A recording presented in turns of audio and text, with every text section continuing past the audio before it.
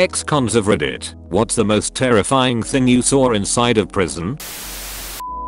A guy got stomped to death my first day in. The two guys fighting were rival gang members. The guards didn't do anything until the guy getting stomped stopped breathing. Then they came in and took them both away, one in a bag and one in cuffs. I saw someone take a hot pot, fill it up with baby oil, add a pound of sugar, add some magic shave, bring it to a boil, then splash it in a person's face. It literally melted the guy's face off. This happened around 1999, and I still have the occasional nightmare about it. Dude in the cell next to mine tried to kill himself with a sharpened pencil. He just kept stabbing himself in the chest, but couldn't get deep enough. He was hauled off by correction officers kicking and screaming, begging for death. He was going to be deported. I saw one guy get his face smashed in with a backseat baller's retaliation for being called out in front of the yard for an unpaid chocolate bar debt. And another guy got a razor blade slashed to the face, presumably over a beef carried over from the street. Relayed by a friend, but he said the craziest thing about prison is how you inevitably meet someone who is more psychotic/sociopathic than the next guy. You think you've seen it, met some bad dudes on the streets, but there's always a bigger fish.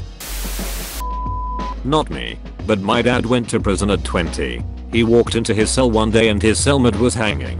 He cut him down and did CPR. His cellmate was furious. Told him that he'd mind his business next time if he knew what was good for him. Guy unalived himself a few days later.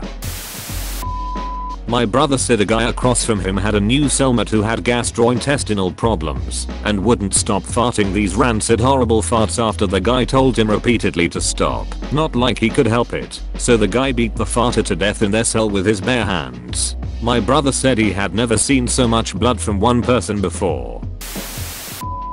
I was in a South American prison. There was a lot of drug addicts. They usually sold their food in order to buy more drugs, so they were always hungry. One day I was eating my lunch, rice, a leg of chicken and some beans. When I finished my meal there were some chicken bones left in my plate, and a drug addict approached me to ask if I could gift him the chicken bones. So I lent him my bones and he started eating them. It was heartbreaking.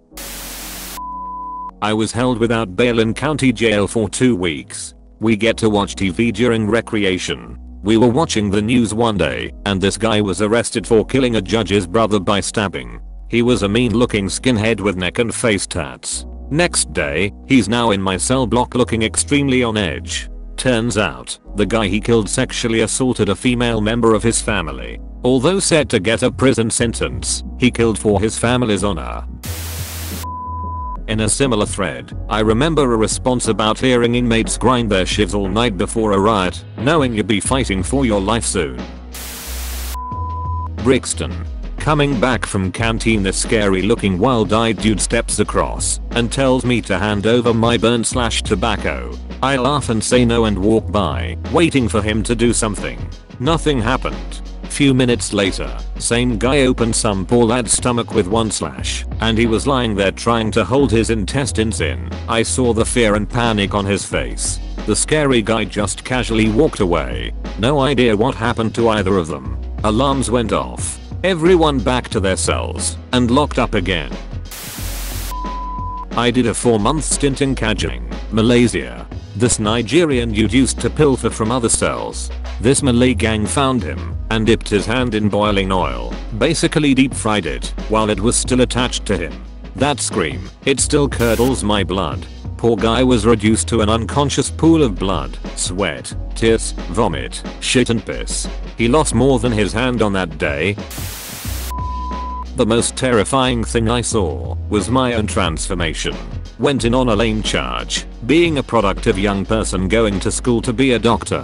Left running the biggest sports book in the prison and helping move drugs in and around the prison.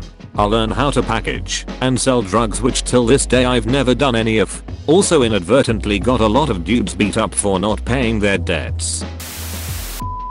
A swan dive from the second balcony of our block. She broke her neck, didn't make it, and it took almost 10 minutes for a guard to even show up. Thanks for watching the video. For more content like this, please Please subscribe, like, and share the video and push the notification button.